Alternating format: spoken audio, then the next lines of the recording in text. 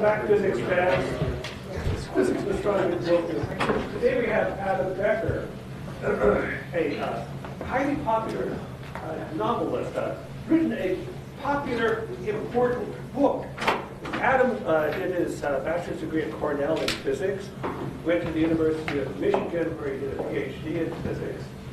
Then he did the most important act, which is to not work in academic physics.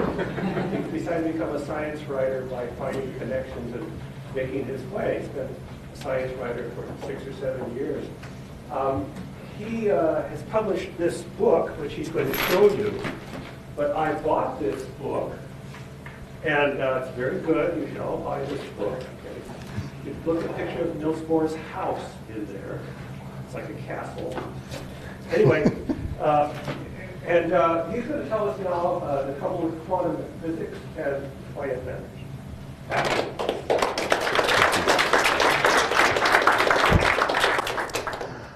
Thank you. Yeah, first of all, I just want to say thank you for having me here at KU. It's a real pleasure to be here and talk with you for the department colloquium today.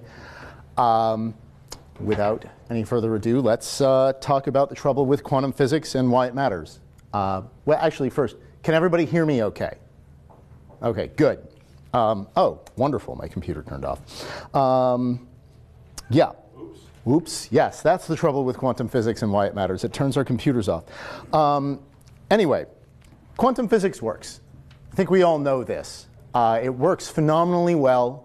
It explains an enormous variety of phenomena to an incredible degree of accuracy. You know, it explains why I'm not passing through the floor right now. It explains why the sun shines and why I can see that the sun shines.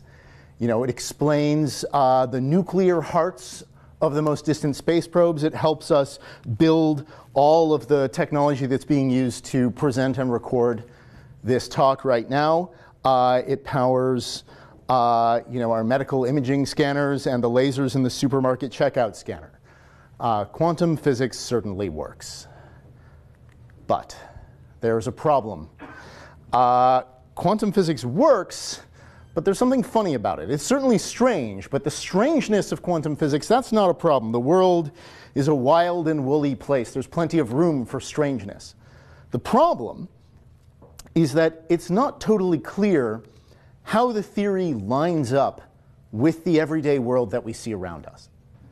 And that's reflected in the mathematics of the theory itself. So here's the Schrödinger equation, right?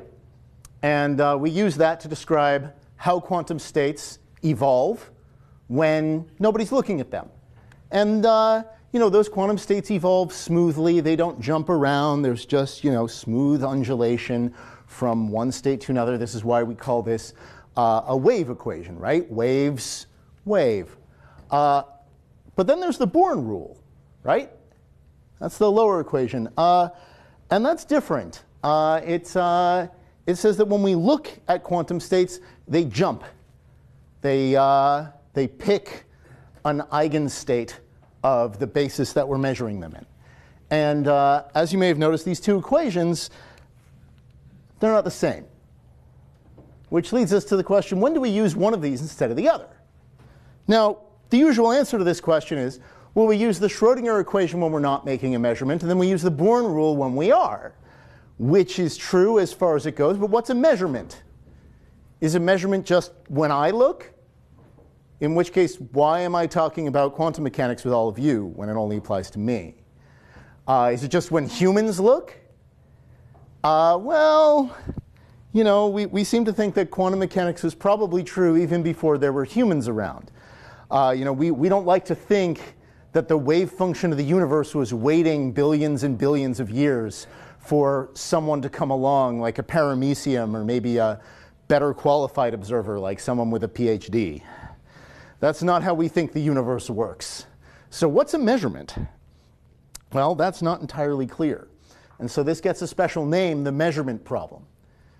When we're not looking before wave function collapse, the wave function is, spread out. And then when we look, we find a particle in a particular spot, and the wave function instantly goes to 0 everywhere else. Now, it's tempting to say that this is about probability. which is what we usually do when we talk about this. But if it is about probability, it can't be about probability in sort of a straightforward, normal way. What is it the probability of? Well, the wave function, we usually say, is the probability of finding a particle in a particular state. Fine. That's fine. But wave functions perform some tricks that we don't think of normal probabilities as being able to do. So for example, wave functions can interfere with themselves and diffract. These are not things that we think of probabilities as being able to do. So we can't just say it's probability. There has to be something a little bit more going on there. There has to be more to the story. And there's also the problem of, okay, what's going on before we look? When we look, we find particle in a particular state. What was going on before we looked? Well, usually before we look, objects are in superpositions of states. What is a superposition? What does it mean for something to be in a superposition? Why don't we ever see things in superpositions? And this leads us to the best known problem associated with the measurement problem, Schrodinger's cat, right? We've all seen this before. You've got the slightly radioactive metal hooked up to the radiation detector, and if the radiation detector measures some radiation coming off of the metal, then it will smash the vial of cyanide and kill the cat that is sealed inside of the box. Now, if you seal all this up inside the box and then you wait the right amount of time, then quantum mechanics says that the radioactive metal will be in a superposition of both having emitted radiation and not having emitted radiation, which means that that superposition will get entangled with the rest of what's in the box, and you will end up with a box with its interior in a superposition of cat dead and vial smashed, and cat alive and vial intact. Now, what happens when you open the box? Well, you either see a dead cat or a living cat. Do you really think that if you open the box and see a living cat, that the cat was not alive the moment before you opened the box? This is what Erwin Schrödinger asked when he first posed this puzzle in 1935. Schrödinger was not trying to show the strangeness of quantum mechanics as a beautiful feature of the theory. He was trying to show that this was a problem. It was a bug, not a feature. Schrödinger's cat, said Schrödinger, showed that there was a serious problem with our understanding of the theory. Not that it was wrong, just that it was incomplete. There was something missing from the theory itself. But Schrödinger's contemporaries, by and large, they didn't agree. Here's Niels Bohr, here's Werner Heisenberg in the 1930s. They just didn't agree with Schrödinger at all. They denied exactly the point that he was making, that you could talk about the cat being alive or dead before you open the box. Some of them said, oh, it's meaningless to talk about what happens before you open the box, because before you open the box, you can't see what's happening in principle, and so that means it's meaningless to talk about it because it's in principle unobservable. Other people said, no, it's the act of opening the box that forces the cat to be dead or alive. And other people said, you know, Erwin, you're worrying about what the world is like. Physics isn't about what the world is like. Physics is just about issuing predictions about the outcomes of experiments. That's all that physics does. And this set of vaguely related and questionably coherent claims eventually came to be known as the Copenhagen interpretation of quantum physics, the standard way that we talk about these things. Don't ask what's happening when you're not looking. You can't talk about what's happening when you're not looking. And eventually, a slogan came to be associated with the Copenhagen interpretation: shut up and calculate. Now, there are some virtues to this, right? Remember, quantum physics works incredibly well, right? There are some reasons why we might want to shut up and calculate. Because it lets us get on with the work of actually calculating outcomes in quantum mechanics, and that lets us do a lot of really, really interesting science, right? But there are a few problems. One problem is that if we really say that quantum physics has nothing to do with the world around us is just like a black box, an instrument where we turn the crank and it issues predictions, then the explanatory power of quantum physics is pretty much zero, because it's not related to the world. It's just a black box. It's just an instrument. So it doesn't explain anything. It just tells us how things will be. Second, the fact that the theory works as well as it does would be a phenomenal miracle if it were completely unrelated to the stuff of the world. If the theory just accidentally gives us phenomenally accurate predictions over and over and over again, it stands to reason that there must be some connection between the mathematical structure of the theory and the stuff in the world. And yet, we don't know what that is. Another problem, of course, is that this isn't how we think about any of our other physical theories, right? We don't talk about Maxwell's laws this way. We think that there are electric and magnetic fields, and that they are things that are out in the world, and Maxwell's laws tell us how those fields behave. This is a strange way for us to be thinking about one of our best theories about the world. And finally, if you really insist on saying, no, measurement is essential to quantum mechanics, there has to be a system that is the measuring device and a system that is not, that is the observed system, then have fun doing cosmology, where you want to talk about the entire universe all at once. So that's not going to go too well for you. Now, this is the part of the talk where I have to give a couple of warnings. The first warning, which is the warning I don't need to give any of you, but I give when I give this talk to the public, is that, of course, this is not the standard way that we talk about quantum mechanics. I'm giving you a sort of minority or dissenting view. But I'm still pretty confident in that dissenting view. And part of it is that, a lot of people have thought about quantum mechanics for many decades. A lot of philosophers have done a lot of good work in the foundations of quantum physics. A lot of physicists have done good work in the foundations of quantum physics. And that makes me feel pretty confident in the view that I'm giving you, which is, compared to the views of some of those people, fairly conservative. Part of the reason why I feel confident in this is also due to the work of many historians of physics who have really put the lie to some of the standard stories that we tell about the history of quantum physics itself. And that leads me to the second warning, which is the best psychology research says that if you want to debunk a myth, you shouldn't start by repeating the myth.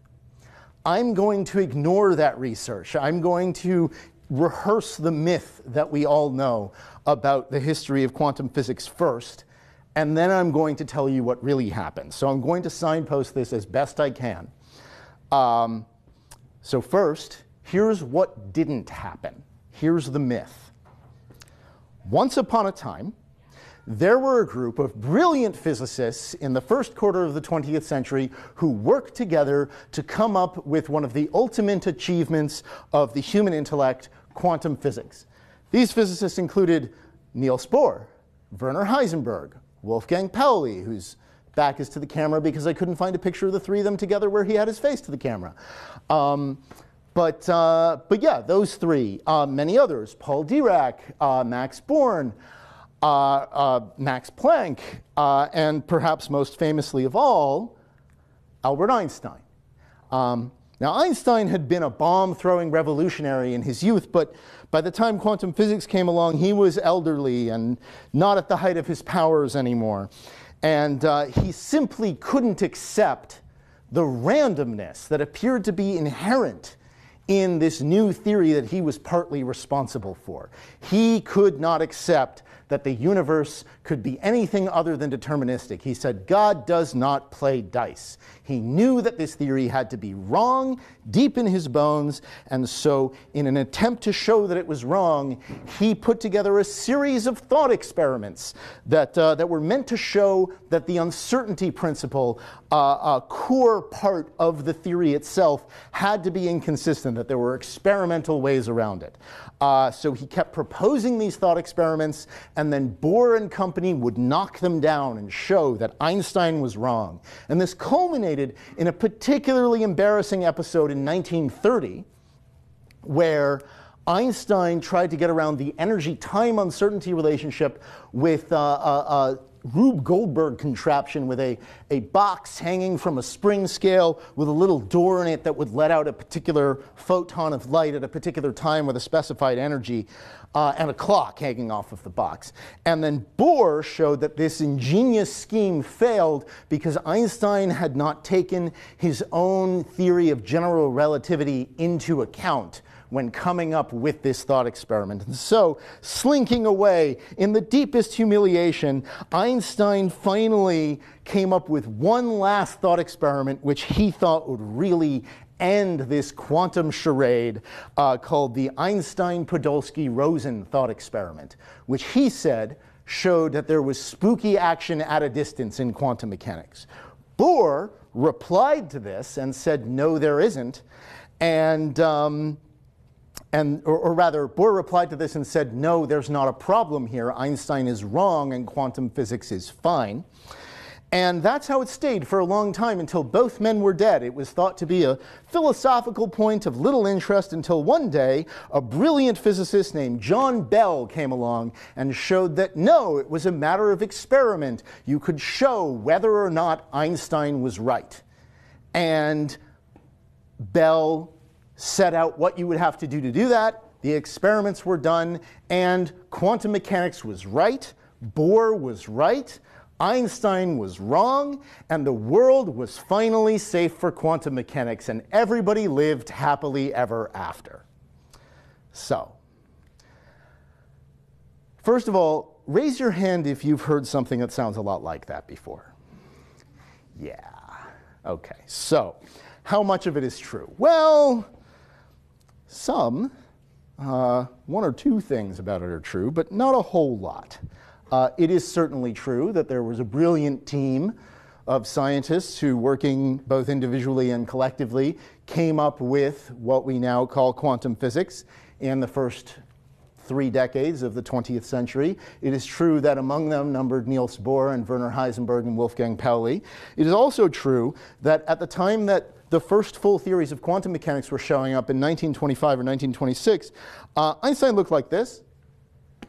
He was in his mid-40s. He was not elderly. He was not senile. He was not having problems thinking clearly.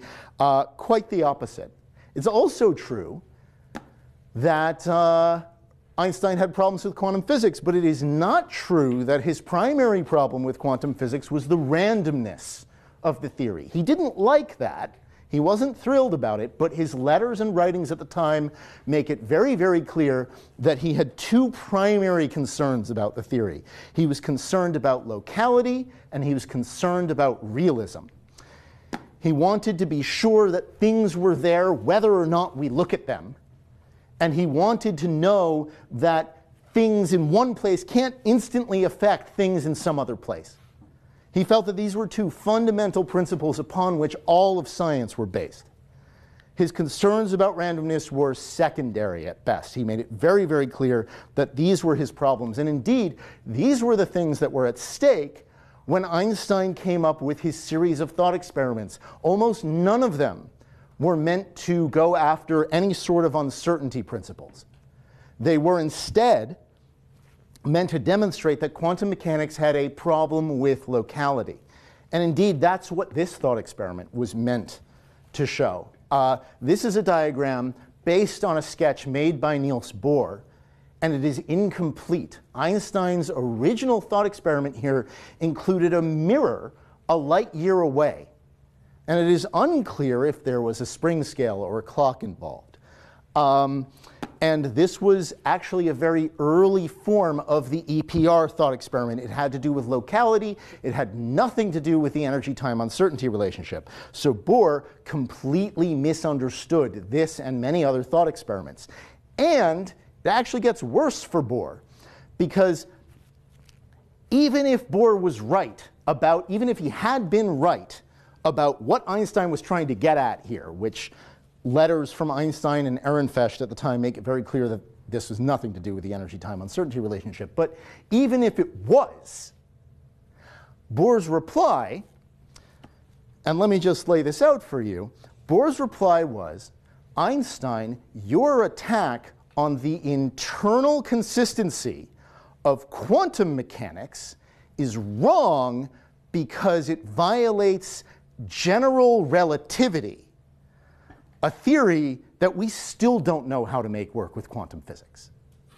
So his reply to the thought experiment that Einstein wasn't making was completely inadequate. There is actually a way around this thought experiment that Bohr thought Einstein was making that works entirely within quantum mechanics, but Bohr did not provide that. So this should have been a massive humiliation for Niels Bohr, but instead, Einstein simply felt like, okay, he's still not getting it, let me try again. So here's Einstein and Bohr talking at Ehrenfest's house in the 1930s. Einstein goes back and works with his colleagues, Podolsky and Rosen, and comes up with the EPR thought experiment, which, yes, is about spooky action at a distance, but specifically says, look, you have a forced choice here. One of two things has to be true. Either the universe is non-local, there's instantaneous action at a distance, or quantum physics is incomplete. There are features of the universe that quantum physics does not fully represent. This was what Einstein was trying to get at with the EPR paper. It's very clear if you read that paper, and even more clear if you read Einstein's later writings on the subject, especially in his 1949 Festschrift. Bohr's reply to EPR was, I'm going to call it not clear. Bohr himself actually later apologized for what he called the infelicity of expression in his reply to EPR, but he then didn't go on to explain what it is that he was trying to say in EPR, or in his reply to EPR. It is a very, very strange document. Among other things, that reply that Bohr gave, for a long time, the best place to get it was in a book edited by Wheeler and Zurek called Quantum Theory and Measurement.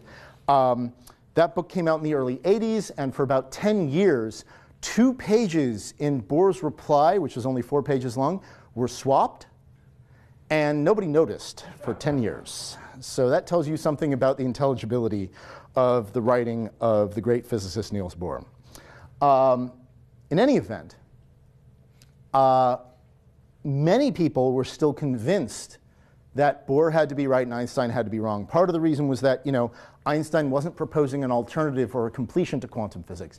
Part of the reason was that Niels Bohr had a tremendous, group of people who had worked with him, whereas Einstein sort of went through his professional life mostly alone. But part of the reason was also due to a theorem from John von Neumann that showed up in his famous quantum physics textbook of 1932. In that book, von Neumann presents a theorem that he says shows that the fundamentally statistical nature of the quantum state cannot be avoided. There's no way to further complete the theory without just replacing the theory with an entirely new one. And people took this at face value. There were a few people that questioned it. The first person to find that there was a serious problem with it was the mathematician and philosopher Grete Hermann, who was a student of Emmy Noether. She found a problem with von Neumann's theorem in 1935, just a few years later, but very few people listened to her. In all likelihood, at least part of that problem was, or part of the reason that very few people listened to her was because she was a woman at a time when women were still generally not allowed to teach at universities. But by and large, people thought that von Neumann was right, which, he's John von Neumann. It's pretty reasonable to assume that he's right. He was usually right, but in this case, he was wrong.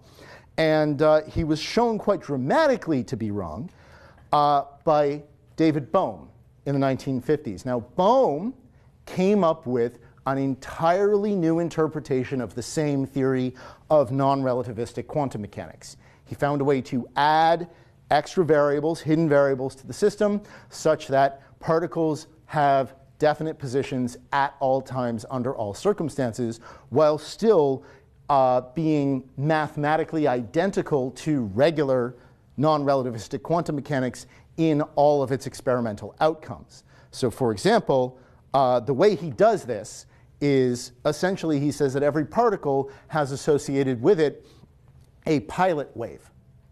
And that wave guides the motion of the particle.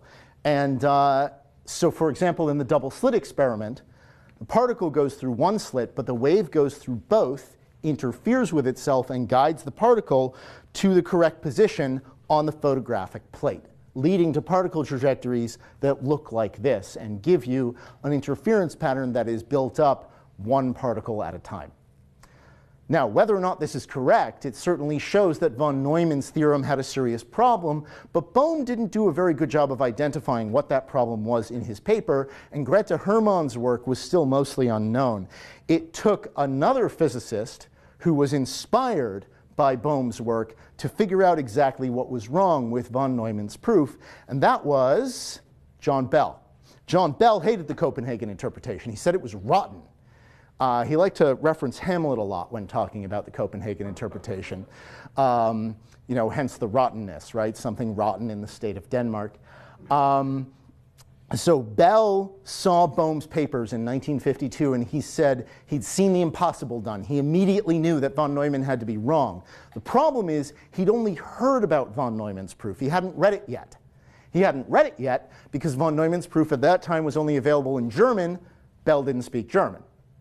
By the time von Neumann's book was published in English, Bell was busy with other things, but in 1964, Bell finally found the time to sit down and take a look at von Neumann's theorem, see exactly where the problem was, and he published a paper explaining where the problem was, and that led him to another question, which is, can you come up with a hidden variables theory of quantum mechanics that is local, that doesn't have weird, spooky action at a distance? Because Bohm's theory certainly does. And that's where Bell came up with his famous theorem. He said, okay, EPR said that it was a choice between locality and completeness, but it's worse than that. We have a choice between locality and correctness. In other words, either the universe, either quantum physics is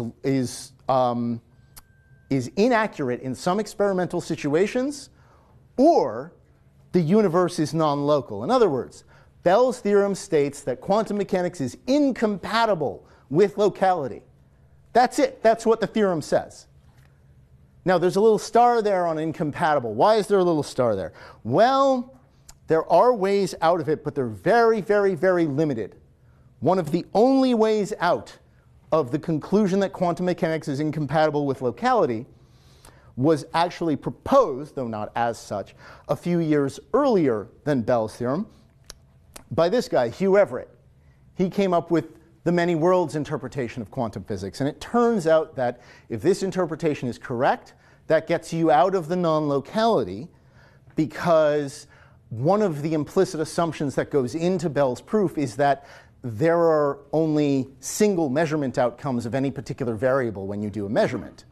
But if every time you do a measurement, you get all possible outcomes, the theorem breaks. Yeah, this is just a quick demonstration of how Everett's interpretation works. The basic idea is the entanglement that I was talking about between the radiation source and the other components in the Schrodinger's cat box. That doesn't stop when you open the box. When you open the box, you get entangled with the superposition, and then everything else does too. And so suddenly there are two of you. And the reason you don't feel like there are two of you is each one of you can only be in causal contact with one copy of the universe. You are separated from the other copies through decoherence. I'm not saying that this is correct. I'm not a partisan of any particular interpretation. I'm just saying this is an option. So there are other viable options on the table. We don't have to just say shut up and calculate. There are other solutions. There are many more than just the two options I've proposed here. And in fact, both pilot wave theory and Everettian many worlds theories, those are more like families of interpretations than singular interpretations themselves. And in this field of quantum foundations, there are also many open problems that still remain. For the many worlds theory, there are problems related to how we get probability out of the theory. If you never have wave function collapse, then where does Born's rule come from? Because Born's rule is certainly correct. For pilot wave type theories, the question is, okay, this works for non-relativistic quantum mechanics. How do we get a relativistic extension? How do we get a quantum field theory out of this and do some particle physics? But all of this may leave you with a different and much more difficult question than any of those. Who cares? Quantum physics works. Quantum field theory works. All of it works. It works incredibly well. So why does any of this matter? Why does it matter if there's a measurement problem? Why should we care about this? Well, that's a really good question. And I'm going to need to give someone much smarter than I am the opportunity to answer that question. Now, another thing that people often say is that for guessing two identical theories, suppose you have two theories, A and B, which look completely different psychologically, have different ideas in them and so on. But then all the consequences that are computed, are exactly the same. They would say they even agree with experiments. The point is, though, that the two theories, although they sound different at the beginning, have all consequences the same. It's easy usually to prove that mathematically by doing a little mathematics ahead of time to show that the logic from this one and this one will always give corresponding consequences. Suppose we have two such theories, how are we going to decide which one is right? No way, not by science. Because they both agree with experiment to the same extent, there's no way to distinguish one from the other. So two theories, although they have deeply different ideas behind them, may be mathematically identical, and usually people say that in science one doesn't know how to distinguish them, and that's right. However, for psychological reasons, in order to get new theories, these two things are very far from equivalent, because one gives a man different ideas than the other. By putting the theory in a certain kind of framework, you get an idea of what to change, which would be something, for instance, in theory A that talks about something, but you say, I'll change that idea in here. But to find out what the corresponding thing is you're going to change in here may be very complicated. It may not be a simple idea. In other words, a simple change here makes maybe a very different theory than a simple change there. In other words, although they're identical before they're changed, there's a certain way of changing one which look natural, which not look natural in the other. Therefore, psychologically, we must keep all the theories in our head. And every theoretical physicist that's any good knows 6 or 7 different theoretical representations for exactly the same physics, and knows that they're all equivalent, and that nobody is ever going to be able to decide which one is right at that level, but he keeps them in his head hoping that they'll give him different ideas for guessing. Incidentally, that reminds me of another thing, and that is that the philosophy or the ideas around the theory, a lot of ideas, you say, I believe there is a space-time or something like that in order to discuss your analysis. That these ideas change enormously when there are very tiny changes in the theory. In other words, for instance, Newton's ideas about space and time agree with experiment very well. But in order to get the correct motion of the orbit of Mercury, which was a tiny, tiny difference, the difference in the character of the theory with which you started was enormous. Reason is these are so simple and so perfect. They produce definite results. In order to get something to produce a little different result, it has to be completely different. You can't make imperfections on a perfect thing. You have to have another perfect thing. So the philosophical ideas between Newton's theory of gravitation and Einstein's theory of gravitation are enormous. The differences, rather, are enormous. What are these philosophies? These philosophies are really tricky ways to compute consequences quickly. A philosophy, which is sometimes called an understanding of the law, is simply a way that a person holds the laws in his mind so as to guess quickly at consequences. Some people have said, and it's true, for instance, in the case of Maxwell's equations and other equations, never mind the philosophy, never mind anything of this kind, just guess the equations. The problem is only to compute their answers so that they agree with experiment, and is not necessary to have a philosophy or argue or words about the equation. That's true in a sense, yes and no. It's good in the sense maybe if you only guess the equation, you're not prejudicing yourself and you'll guess better. On the other hand, maybe the philosophy helps you to guess. Very hard to say. For those people who insist, however, that the only thing that's important is that the theory agrees with experiment, I would like to make an imaginary discussion between a Mayan astronomer and his student. The Mayans were able to calculate with great precision the predictions, for example, for eclipses and the position of the moon in the sky, the position of Venus, and so on. However, it was all done by arithmetic. You count a certain numbers, you subtract some numbers, and so on. There was no discussion of what the moon was. There wasn't even a discussion of the idea that it went around. There was only calculating the time when there would be an eclipse or the time when it would rise, the full moon, and when it would rise, half moon, and so on. Just calculated only. Suppose that a young man went to the astronomer and said, I have an idea. Maybe those things are going around, and there are balls of rocks out, like rocks out there. We could calculate how they move in a completely different way and just calculate what time they appear in the sky. So of course, the Mayan astronomer would say, yes. How accurate can you predict eclipses? He said, I haven't developed the thing very far. He said, but we can calculate eclipses more accurately than you can with your model, and so you must not pay any attention to this because the mathematical scheme is better. And there's a very strong tendency of people to say against some idea, if someone comes up with an idea and says, let's suppose the world is this way, and you say to him, well, what would you get for the answer for such and such a problem? And he says, I haven't developed it far enough. And you say, well, we have already developed much further, and we can get the answers very accurately. So it is a problem as to whether or not to worry about philosophies behind ideas.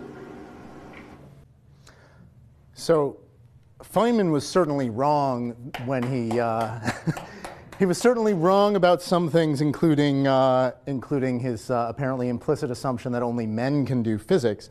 But he was certainly right about the importance of the ideas behind our theories.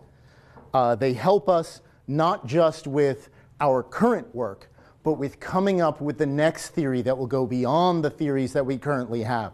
Because in addition to, I think, everyone in the room agreeing that quantum physics works, I also hope that everyone in the room can agree that quantum physics is not the last word. There will be another theory that goes beyond it.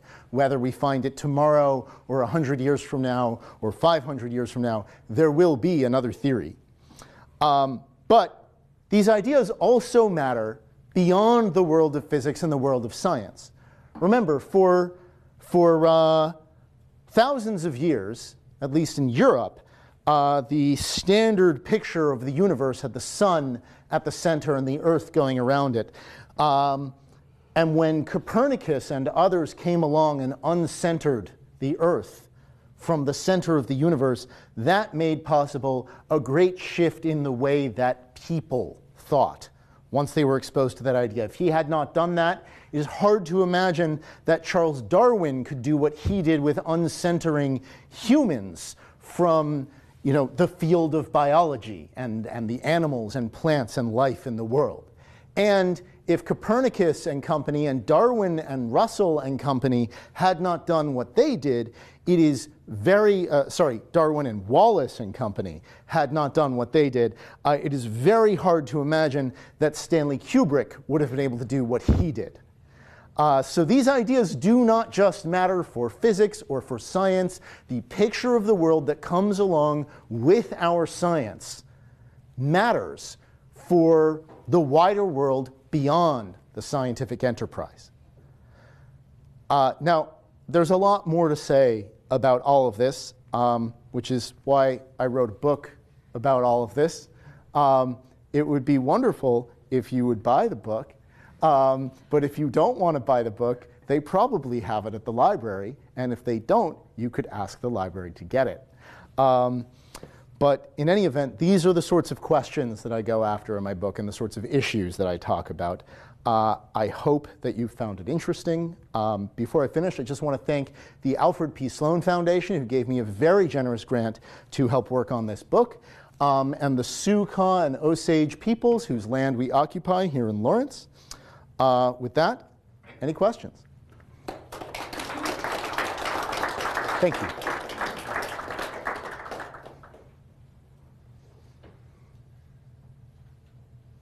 Yeah. Well, since the many worlds interpretation is an interpretation, Yeah. and it's completely consistent with everything, Mm-hmm. What's the problem?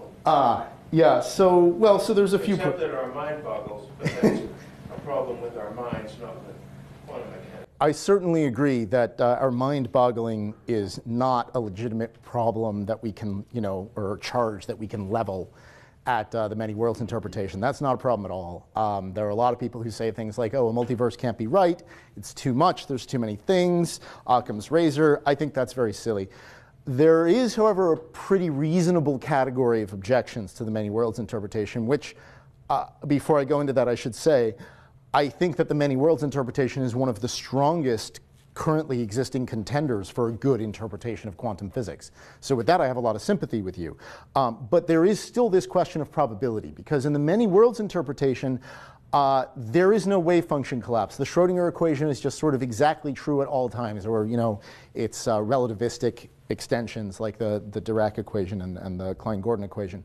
So those equations are just exactly true at all times, which leads to the question, okay, so if we have a deterministic theory, where does probability enter into it? Because it's certainly true that the predictions that quantum mechanics issues are of a probabilistic nature. One proposed solution to this is to say, okay, well, in the many worlds interpretation, there are many copies of us, so we don't know where in that multiverse we are. And so the probability comes about as a result of self-locating uncertainty. We have to find ourselves in this infinite multiverse. So the two problems there are, first of all, okay, how do you put a probability measure on an infinite multiverse, which is a problem that we also run into in inflationary cosmology. But the other problem is that really a legitimate move? Can you really say, okay, that's where the probability comes from? And that's a philosophical issue that, there are plenty of good philosophers and physicists who think that they have solved this problem, and they may well be right. But there are also other people who have said, no, there's still work that you need to do there. So for example, one possible objection to the self-locating uncertainty thing, and I want to make it clear, I'm not endorsing this objection, I'm just saying that it's an objection that someone has raised, is, okay, but when you say I am one of these copies, and after a split occurs, I still persist in just being one of these copies, you are saying that there is something that is not obeying the Schrodinger equation, that is, providing your continuous singular experience down one path of the branching. And that sounds an awful lot like an immaterial soul, and I don't believe in immaterial souls, and so I find it hard to believe that self-locating uncertainty is the place where probability comes from in the many worlds interpretation. Now, I'm not endorsing that objection. I am just saying that that is an objection that people have, which at least seems like something that someone should respond to, and people have. So this is an ongoing debate in the literature. I will certainly say that I think, as I said, one of the strongest contenders, many worlds. There are days when I'm sort of asking myself, why do I not believe in many worlds? And then there are other days where I think, no, that probability thing's a real problem, and one of these others looks better. Yeah? Isn't it incumbent upon the people who come up with these various ideas to also figure out how to test them? Well, so that's a good question. I think that ultimately we should shoot for testability, and it's certainly true that there are solutions to the measurement problem that are testable, at least with current technology or pretty easily envisioned future technology. So for example, there are theories that involve like actual modifications to the Schrodinger equation that say, okay, the Schrodinger equation applies most of the time, but there's also a little stochastic term that we're going to add so that every so often wave functions basically get multiplied by a narrow Gaussian in position space, and the frequency with which this occurs depends on the number of particles in the system in question. So you'll never see it if you're only looking at a handful of particles, but it'll happen basically all the time for anything that has an Avogadro's number of particles in it. So that is the kind of thing that leads to experimentally different outcomes, and people have started testing it and putting bounds on the parameters in such collapse theories. But for something like, say, the pilot wave interpretation versus the many worlds interpretation, Well, if I were feeling particularly uncharitable to the pilot wave interpretation, I'd say there isn't a relativistic generalization, so the entirety of particle physics can't be explained. But assuming that that problem can be solved, and there are people working on that, those two theories are completely identical for now. It may be that when we come up with a theory in the future, we find that it favors one or the other interpretation or some other interpretation, and that it is accessible to experiment. So yes, it would be nice if we can distinguish between these things experimentally. The hope is that at some point in the future, we will be able to, and there are people working on that right now. For example, for all we know, when someone does come up with a relativistic extension of pilot wave theory, it may lead to genuinely new predictions. We just don't know yet. Yeah. So I'd like you to comment. What do you think about the device, which is almost universal in the quantum mechanics literature, of actually lying about the theory and falsifying the content of physics in order to make the discussion more interesting, and in order to dumb it down so that you don't really have to go to school and learn it, and of legit actually substituting false premises that are known by all experts or all who've really studied it. All concerned know those false premises are completely hogwash, and yet the people who are left out of it don't know. I'll use Bell's own theorem as an example. It poses a binary choice. Either your view of reality is this absolutely stupid, naive form of probability that he poses, or you have to deny the existence of realism. And the middle ground, which is I took a course in quantum mechanics. I'm not going to buy the absolutely stupid, primitive idea of particles and distributions that you pose for me. Seems to be what Einstein was trying to say. And so when Einstein said it's incomplete, he's saying people even haven't even started to discuss it correctly. Yeah. So in the presentation, my question for you is, what do you think of that technique of lying to people so that the message is more interesting and they can swallow it easier, and postponing any real development of the theory as it stands? I mean, I definitely think that there are some inexcusably bad garblings and misunderstandings and just flat out wrong presentations of Bell's theorem in almost any quantum mechanics textbook I care to think of. And I think the only place where I disagree with you is, and I'm not sure if this is more charitable or less charitable, I don't think that these people are lying because lying involves intention. I think these people genuinely don't understand Bell's theorem. I think that for cultural reasons, and this is something I talk about in the book at great length, and it's something that Bell talked about himself quite a bit, the full consequences of Bell's theorem have been fairly difficult for a lot of physicists to swallow. Bell himself said repeatedly, I don't think that there's any way out. I think that this means that you have to give up on locality if the experiments turn out the way that they have. The one hope he held out for some sort of exception was the many worlds interpretation, and even on that he was wobbly.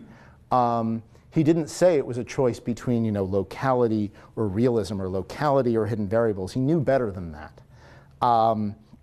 And yet I can't think of a single textbook.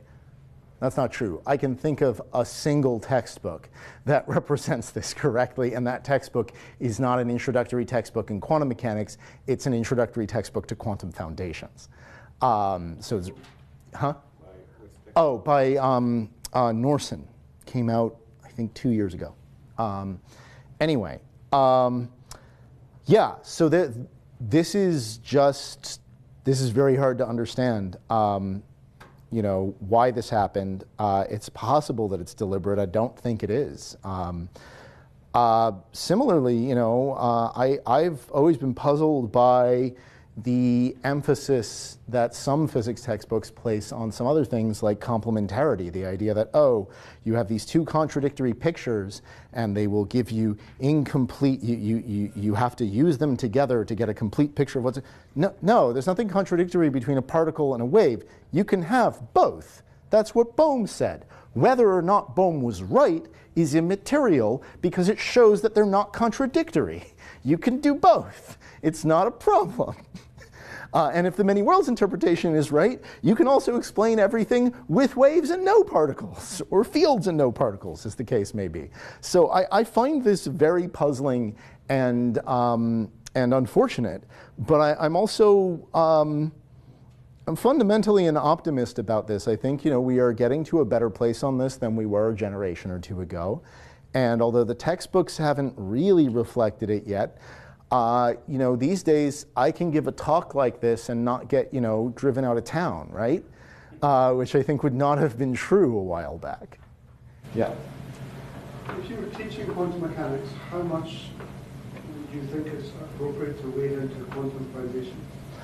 I think that it depends on the level of the quantum mechanics course. I think if it's an introductory course, I think it's important to bring this up at the beginning of the course and then check in with it every so often throughout the course, but to spend most of the time saying, look, here's the math and here's how you solve it. Because I think you really need to understand how to solve Schrodinger's equation and see the consequences before you can get a full appreciation for why these questions are so weird. Because if someone said to me, hey, I have this black box theory that says that there's a law of nature which is intermittently suspended and replaced with a different one when I look at things, I would say, okay, so you're nuts, and why should I believe you? But if you make me go through solving the hydrogen atom first, then maybe I'll believe you. So I'm not saying that that's how we should do things, but I do think that this is something that we should foreground very early on. Because I also think that there are a lot of students who go into these courses and ask questions like, what's happening when we're not looking, get unsatisfactory answers, and assume, oh, I must be too stupid to understand what's going on here. And that discouragement will sort of ride with them, and either it will drive them out of the field, or it will drive them into some sort of denial about what's going on in the theory. So I think it's important to foreground it. I don't think it needs a lot of time in early courses, especially in a world where most courses don't talk about this at all. It'd be a disservice to students to give them a wildly different course that leaves them with the inability to do things that other students at the same level at different universities can do. But I think as you get to higher level courses, you can spend more time talking about this. Yeah. Any more questions? Anybody? Anybody who's not faculty?